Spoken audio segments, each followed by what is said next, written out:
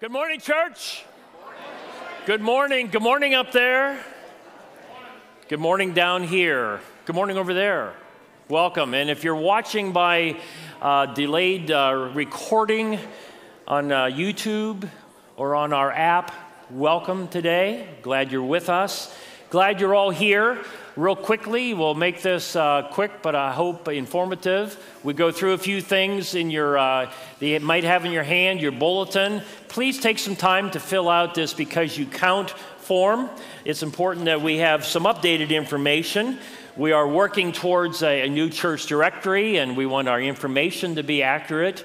At the same time, you'll see information in the bulletin about that new directory that's coming, and many of you have probably already gotten some calls and information about signing up for a time to have your pictures taken. So fill out that and drop it in the offering plate a little bit later. You'll see some opportunities to help, either in some training or some serving. Also, speaking of training, the blue insert, one side you'll see an important a training event coming up, particularly for leaders of the church. You'll be hearing more about this, a safe sanctuary training that really goes beyond that. All kinds of things that have to do with the security of our ministry. But on the other side, I want to make sure you take note because it really impacts this group, and that's next Sunday. What's happening next Sunday morning at this time? Okay, good, you got it. Worship in the Park. That's going to be a combined worship service between Christ First and Grace churches. If you would like to sing in a combined choir, I see a few voices out there. You can come at 10:30, and we will work on a song that will be part of that worship gathering. So come on out next Sunday. Bring a lawn chair. Also, a reminder that there will be no 9:35 service next Sunday. Because of that, we need a little time between our 8:15 service, which will take place, and then the 11 o'clock at the park. The purple insert, take a look at that. It has to do with what I already talked about, our directory information relating to that. Your yellow insert is the prayer updates. Please take note of that and keep remembering those in prayer that come to us. A little bit later in the service, when we have our prayer time, we invite you to fill out a prayer slip that's in the pew, the yellow or blue slip that you can fill out and drop that in the offering plate sometime, or you can bring it forward during our prayer time later in the service. But that's how these needs and the information gets to the yellow insert. I want to give you just a few updates here. I won't go into detail. These folks are somewhat associated with our earlier services, but please remember these names. I want to circle them. Linda Lawson, Ron Huff, Tom Swab, and Tyler Graves. Each of these need prayer for various reasons. Linda Lawson, heart surgery on Tuesday. Ron Huff, a very delicate biopsy procedure up in his head tomorrow. Tom Swab is struggling to, trying to find out what some remaining issues are in his body. He is at Presbyterian Hospital in Pittsburgh. And little Tyler Graves, 8-year-old, surgery 8 months ago to correct some issues in his legs. It just hasn't healed properly, and they're going back to try to figure out what they can do next for the young boy. So they're going to be seeing some specialists this coming Tuesday. Let us remember Tyler Graves, the parents, and Grandpa and Grandma Bill and Shelley Weller. Regarding prayer, we got another pack of prayer requests that came in to the prayer box at the mall. We bring these to your attention, and we place them on our altar. Pastors will go through these, and we're thankful that people care enough to submit their needs, and they trust us enough to be praying for them. Isn't that special? You folks are special to me, to Pastor Darrell, and you know you're special to one another. That's why we highly value our fellowship, our hospitality to one another. So at this time, I invite you to stand and experience that and demonstrate that, if you will, by reaching out and greeting one another in the love of Christ.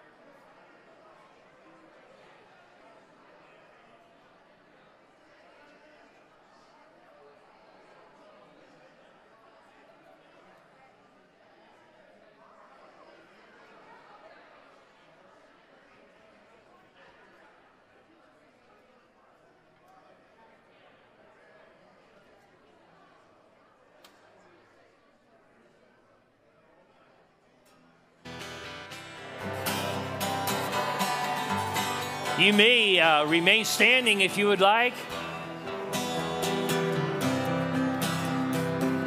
Let's put our voices to work. Let's sing it. Water you turned into wine. Open the eyes of the blind. There's no one like you. None like you. Into the darkness you shine. Out of the ashes we rise. There's no one like you.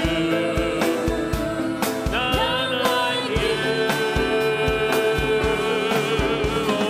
Our God is greater, our God is stronger. God, you are higher than any other. Our God is healer, awesome in power. Our God, our God.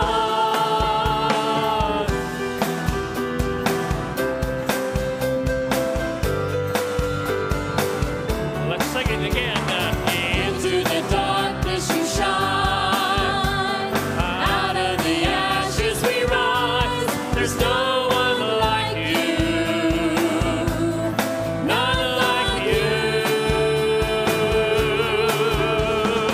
Our God is greater. Our God is stronger. God, you are higher than any other. Our God is healer. Awesome in power. Our God. Our God. Let's sing that again. Our God. Our God is greater. Our God is stronger. God, you are higher than any other. Our God is healer. Awesome in power. Our God. Our God. And if our God is for us, then who could ever stop us? And if our God is for us, then what could stand against? And if our God is for us, then who could ever stop us? And if our God is for us, then what could stand against? What could stand against? And our God is greater, our God is stronger. God, you are higher than any other. Our God is healer, awesome in power. Our God, our God.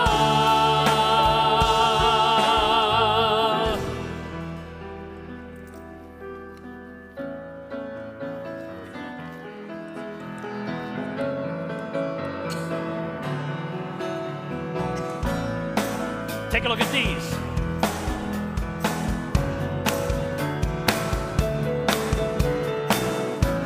Blessed be your name in the land that is plentiful, from streams of abundance flow. Blessed be your name.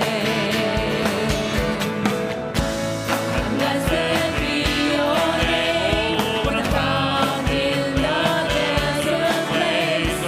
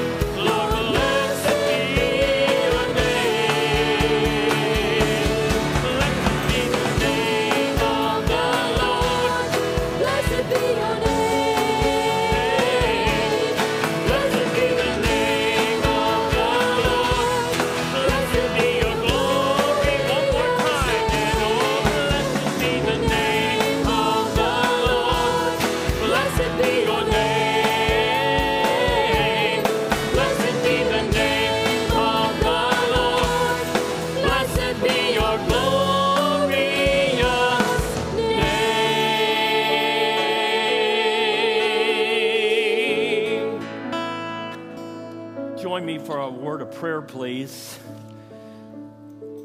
Lord, we have gathered in this place to worship you. We ask that you would bless every song sung, every praise lifted, every prayer raised to you, and every response given today, O Lord, from the hearts of your people. We pray for your word, that it will come through your Spirit and find its place in our hearts.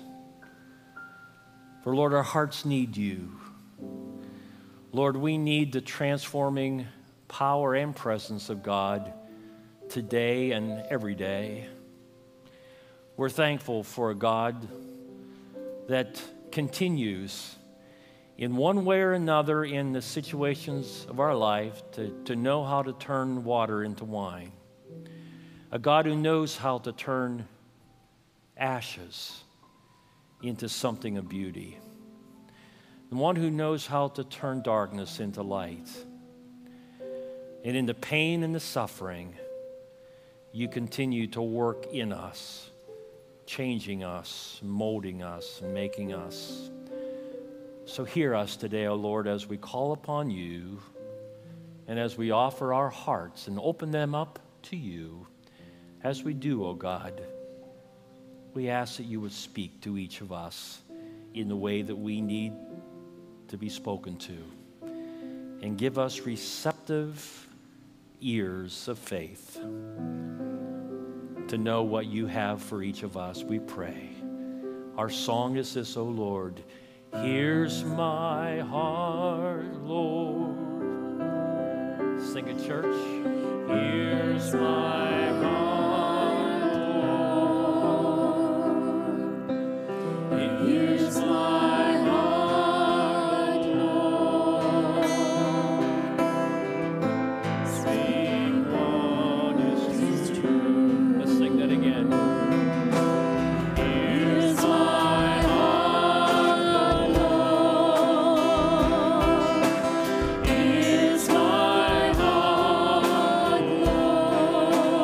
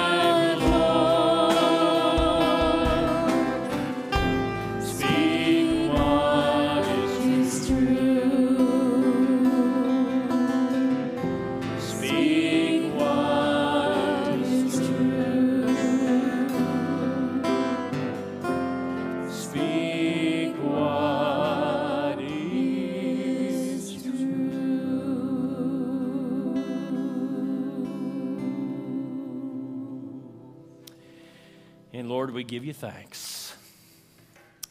Amen. You may be seated. With our song, with our expressions of thanks and praise, we sing, and we now offer our thanks with our gifts of offering. The ushers will wait upon us, and it is our way of saying, Lord, thank you. We give of our tangible means as a token of our heartfelt thanks to you. As we give in this fashion, worship in this way, Beth Full is here to offer a very appropriate song as she reminds us that all good gifts, everything that we have, are from God, from heaven above. So Beth, thank you for being here. We got to catch up with Beth on one of her few times that she's in from school and internship at Disney World. And thank you for being here today, Beth. Blessings. Dear God, we give you thanks for all you give to us. Bless each gift, bless each giver, and bless Beth as she sings. Amen.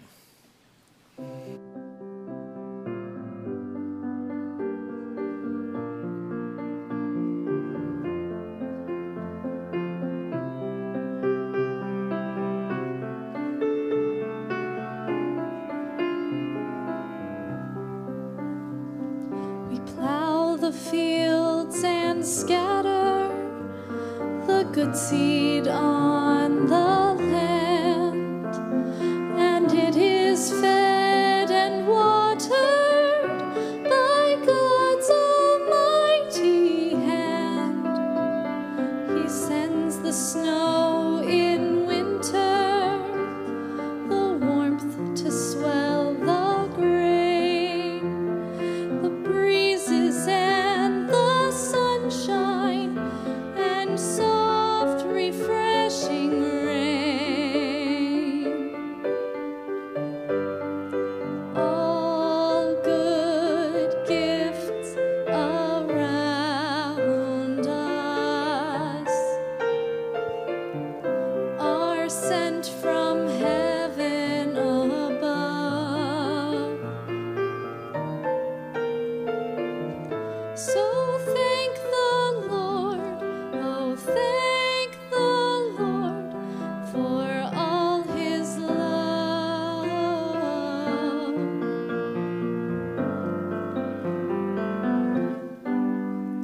We thank thee then, O Father, for all things bright and good, the seed time and the harvest, our life, our health, our food.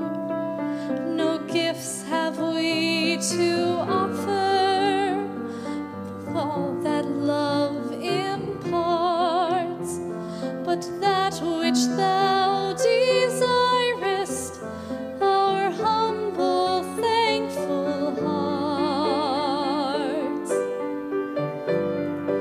All good gifts around us are sent from heaven above. So thank the Lord, oh thank the Lord for all his love.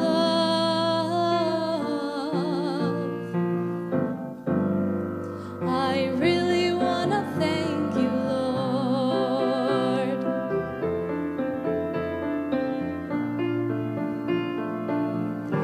I want to thank you, Lord.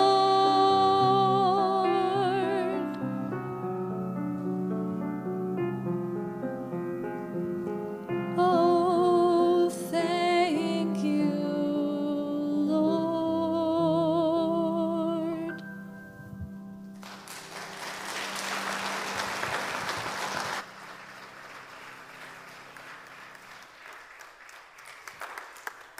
Thank you, thank you, thank you. Good morning, church. It's good to be back among you this morning. If you will take out your pew Bibles and turn to the book of Romans, the 12th chapter, we want to share the first 8 verses, but we're really going to only look at the first 2, which means there's a lot of ground yet to plow in this text, but we've got time for the first 2. Page 1616 if you want to follow along. Paul is towards the end of his letter to the Romans here. He has spent 11 chapters pouring out deep theology, and he gets to this place and he wants to begin to make application. So this is what God inspired him to write. Therefore, I urge you, brothers and sisters, in view of God's mercy, to offer your bodies as a living sacrifice, holy and pleasing to God. This is your true and proper worship. Do not conform to the pattern of this world, but be transformed by the renewing of your mind. Then you will be able to test and approve what God's will is, his good, pleasing, and perfect will. For by the grace given me, I say to every one of you, do not think of yourself more highly than you ought, but rather think of yourself with sober judgment, in accordance with the faith God has distributed to each of you. For just as each of us has one body with many members, and these members do not all have the same function, so in Christ we, though many, form one body, and each member belongs to all the others.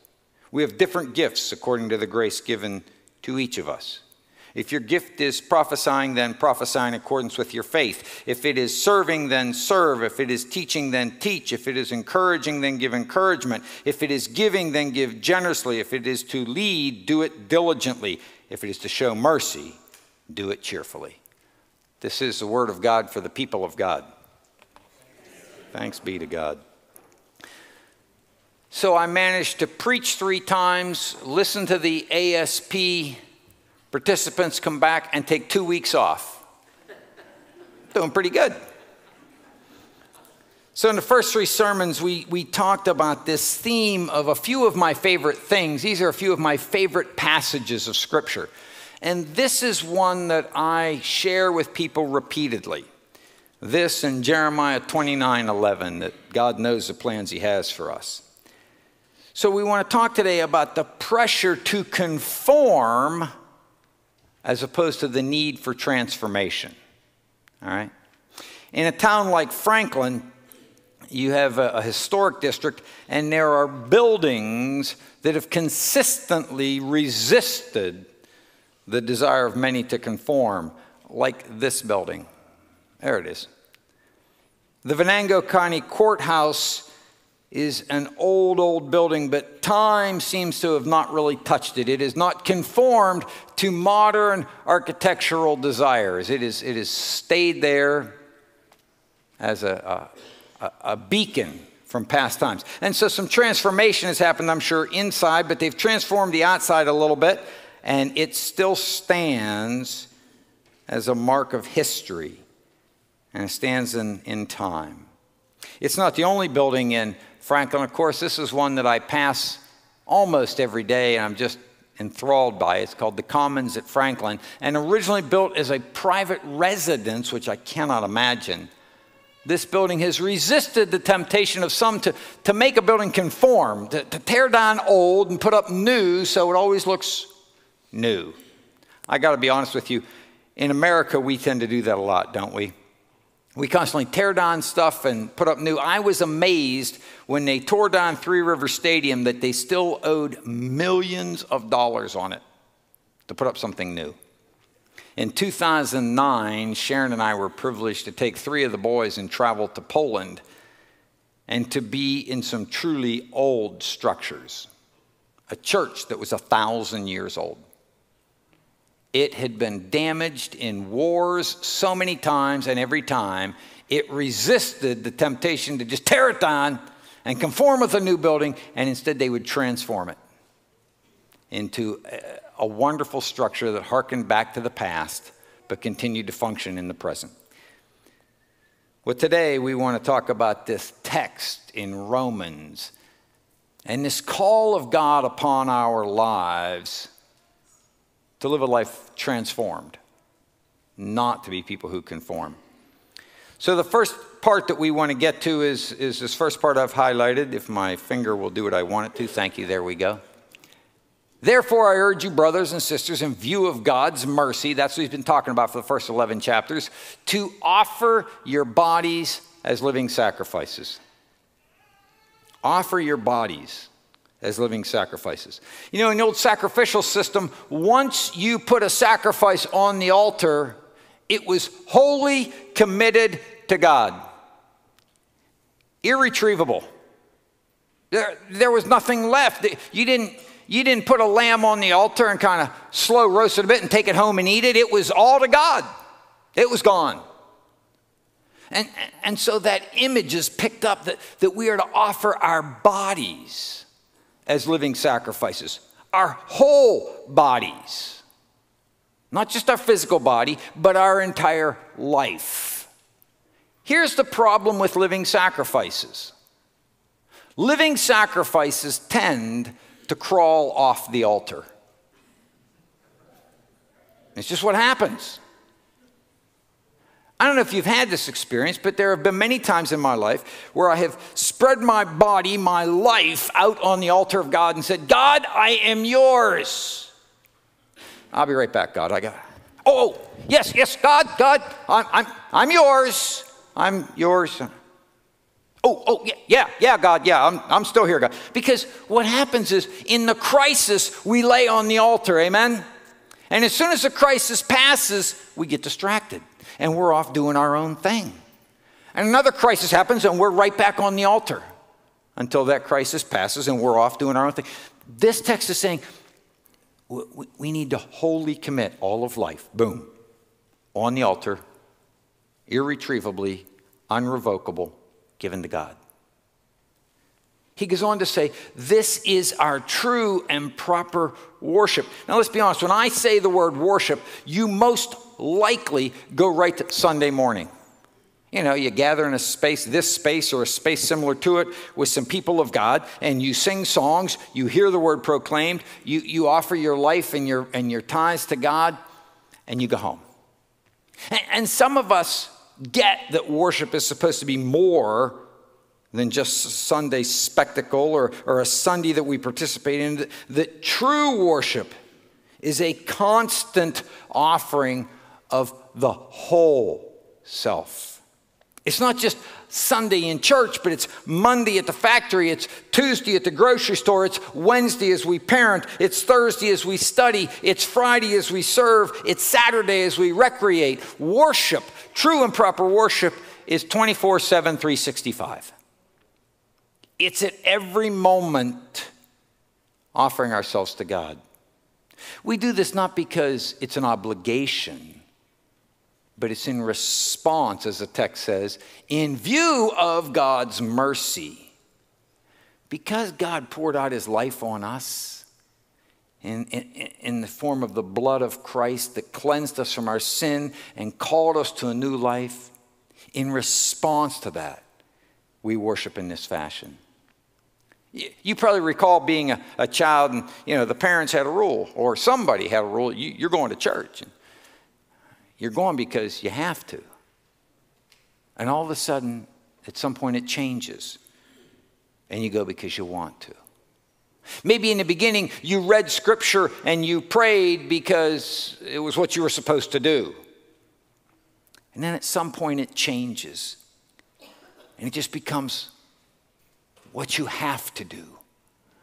Because if you don't, you feel like you're going to explode. As a pastor, I am privileged and honored to hear people's stories. But that's not always easy. Occasionally, they're stories of great success or how God moved in their life. Occasionally, they are stories of pain or of trauma or of abuse or of broken relationship or of physical lives that have just broken down. And I come away from those experiences of interacting with folks in community, and I'm just heavy with their burden. And all I can do is say, Lord, I cannot carry this. You got to take it. I can barely handle my own life. I can't deal with all your stuff. And we pray. And we make worship a regular experience in our day where we hold up people and situations to God and leave them at his throne. That's true and proper worship. So then Paul moves into the meat of these two verses when he says, do not conform to the pattern of this world. Do not conform is an imperative.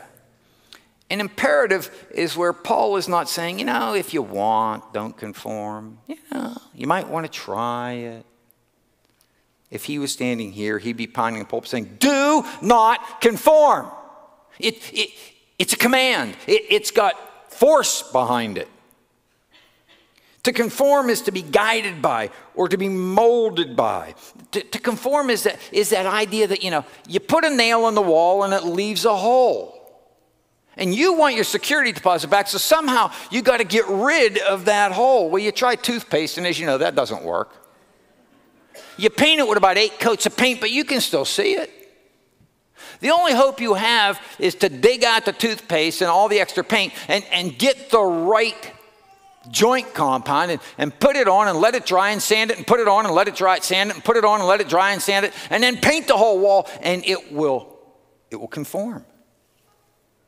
And people will be hard-pressed to find that spot in the wall. That's conforming, blending, molding, being invisible, if you will, because you've just fit in. Well, what are we not supposed to conform to? Paul says the pattern of this world. The word for world in Greek that's often used is kosmos, which is where we get the word cosmos from. And it's talking about the physical world and the planets and the stars and all that. But that's not the word he uses here. Here he uses the word eon. And it's more, don't conform to this age, if you will, this culture. Because, times change, don't they?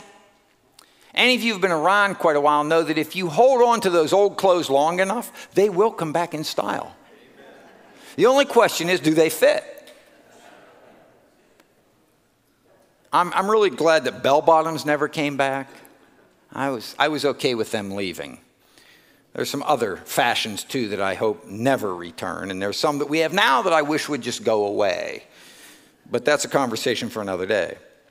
So Paul is saying with passion, do not conform to this age. Do not allow the culture around you to cause you to blend in. Don't be guided by them. Don't be molded by them. Let's be honest. Culture is really the place of the enemy. The enemy seems to be the one that's in charge and driving that bus. And we don't need that driving our lives.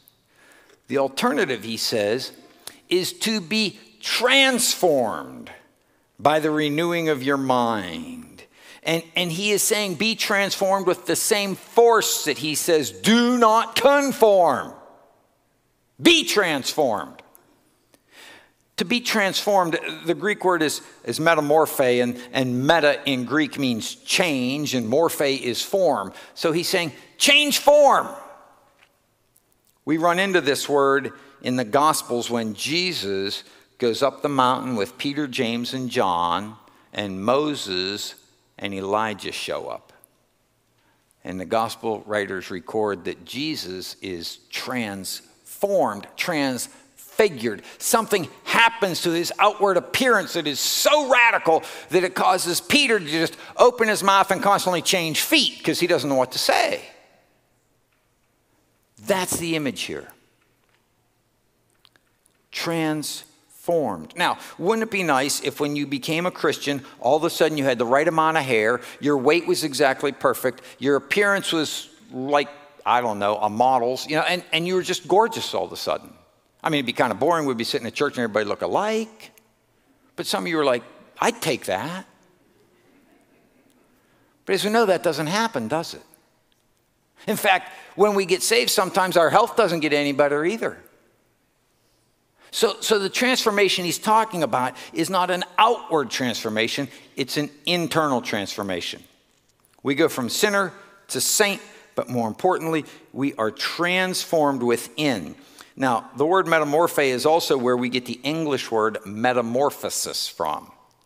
And some of you have just had those flashbacks. You go, okay, 5th grade science, I know there was something about that word.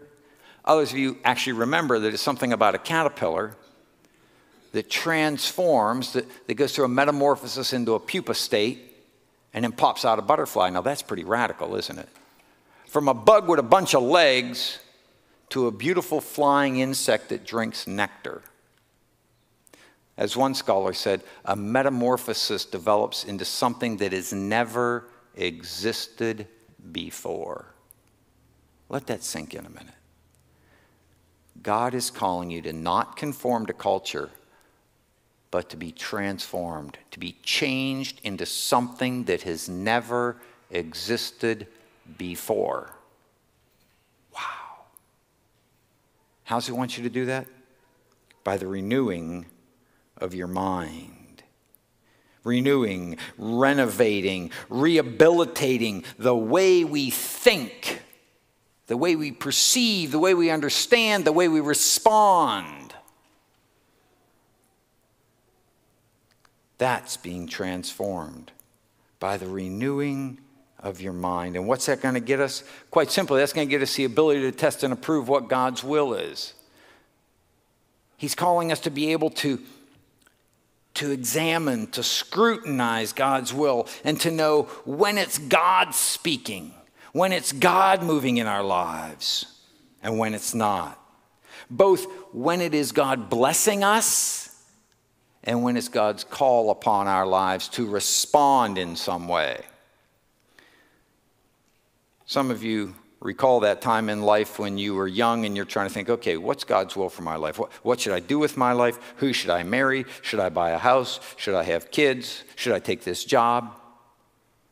Some of you are past all that. I'm pretty sure I've figured out what I'm going to do when I grow up. I think I'm going to try to keep doing this as long as they'll let me. I figured out who to marry. We've been married 20 years. She hasn't killed me yet, so that's pretty good.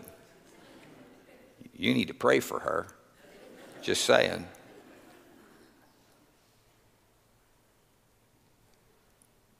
But what do I do when someone comes and shares their story? How should I respond? What should my views be on something I see on the news? Or how do I make a difference in the life of someone who's really struggling? You see, that level of understanding God's will for our lives is tough. Amen? To be able to move through your daily experience and be confident at every step that you're hearing God's voice and you're knowing how to respond. To people you bump into in Walmart. To the person that just cuts you off going down the road. To the coworker that makes you crazy. To the relatives who are struggling, or the friend whose husband just left them. To the child who is so traumatized by life that they don't know how to act right. What's God's will for me in that moment? You see, that takes transformation. That takes allowing God to change us. Here's the reality, folks. There's a lot of pressure to conform. We're called to conform and look like other people. We're called to conform in different situations, in patterns. If you're over 45, maybe there's not as much pressure. But if you're under 18, quite honestly, the rest of us don't know how hard it is.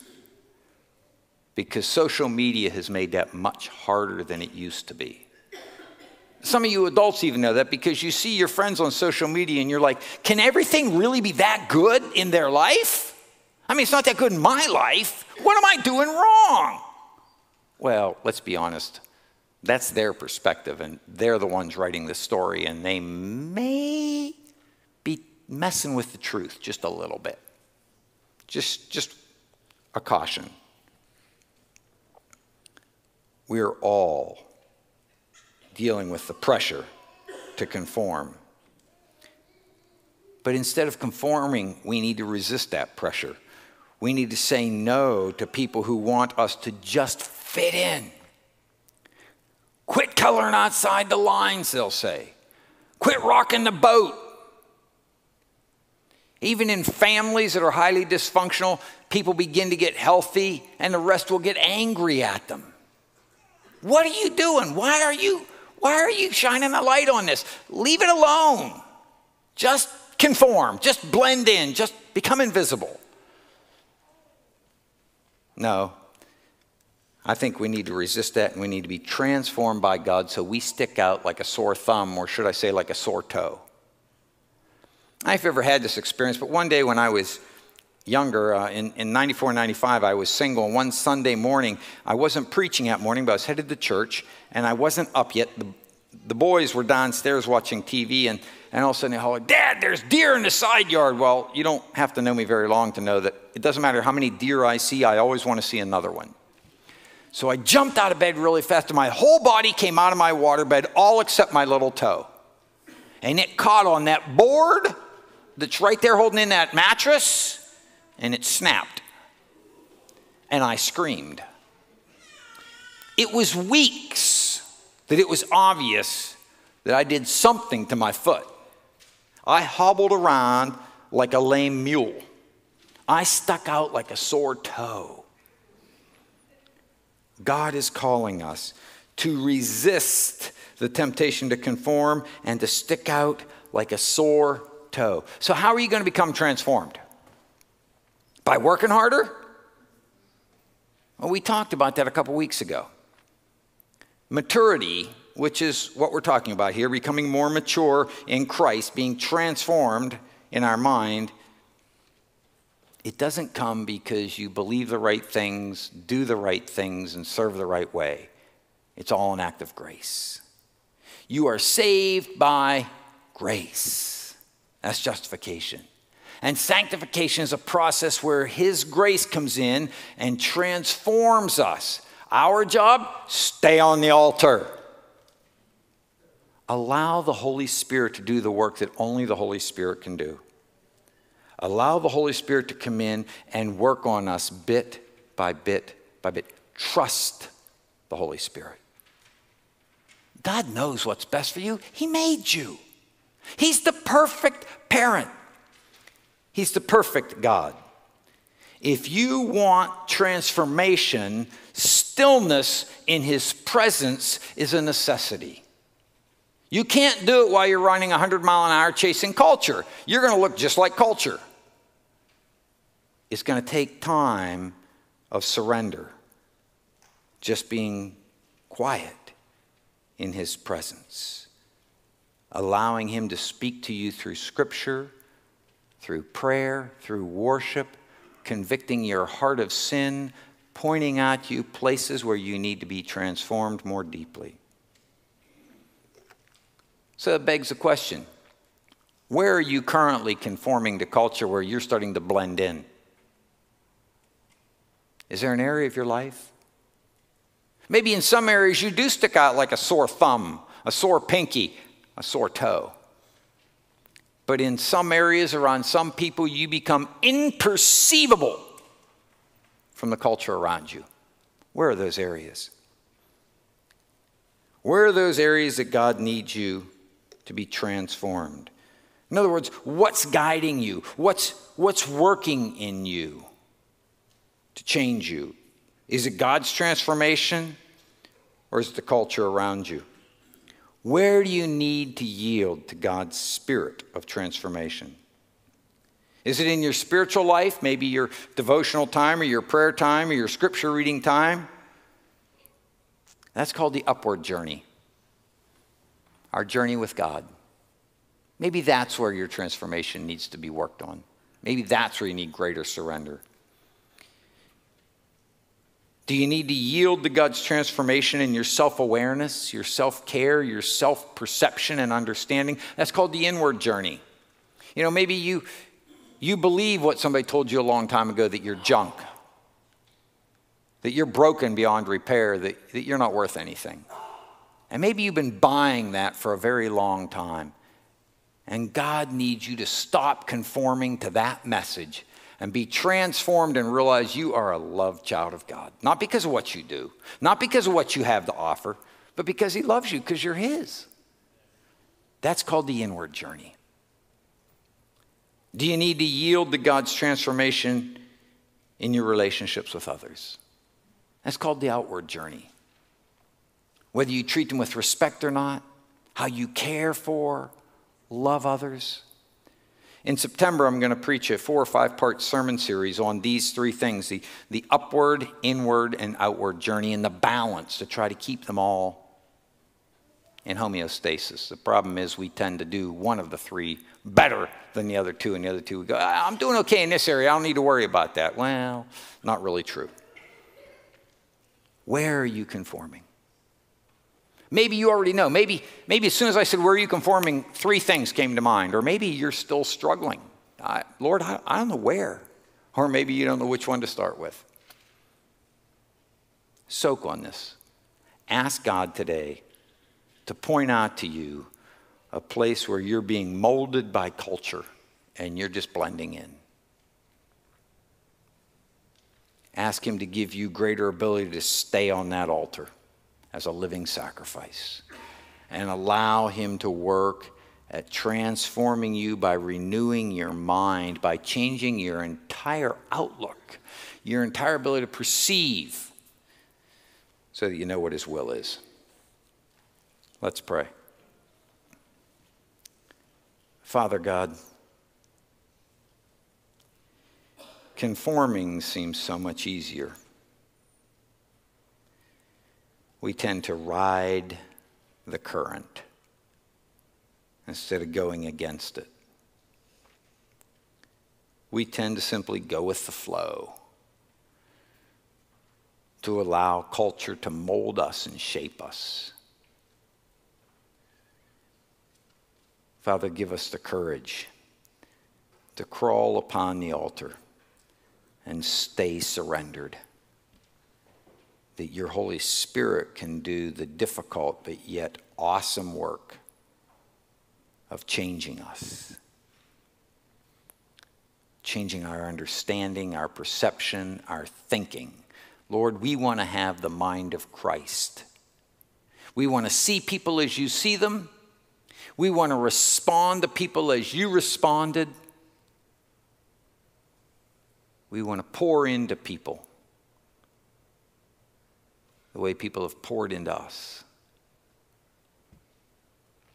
Father, transform us that we may look more like Christ every single day. We ask this in the name of Jesus. And all God's people said, amen.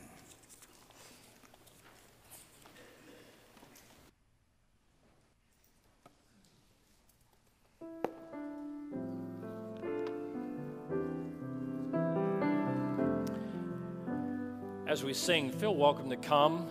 Bring prayer slips forward. Bring yourselves forward. Maybe you'd like to pause to pray. Allow God to work in your hearts now in a transforming way. Let us stand as we sing together. All I once held dear, built my life upon all this world reveals and wars to own. All I once thought gain, I have counted loss, spent and worthless now, compared to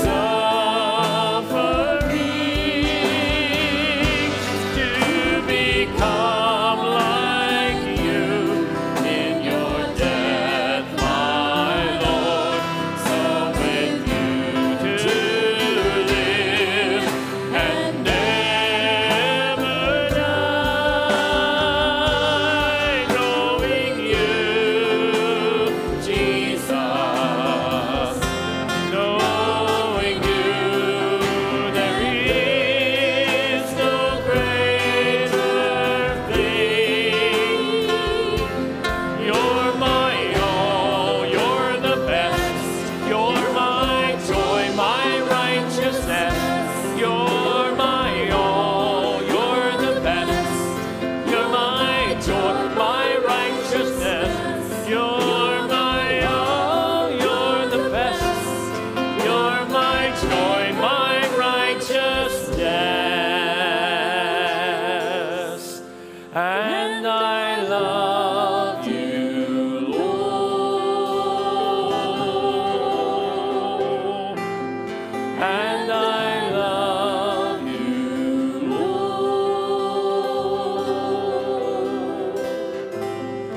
And I love you, Lord.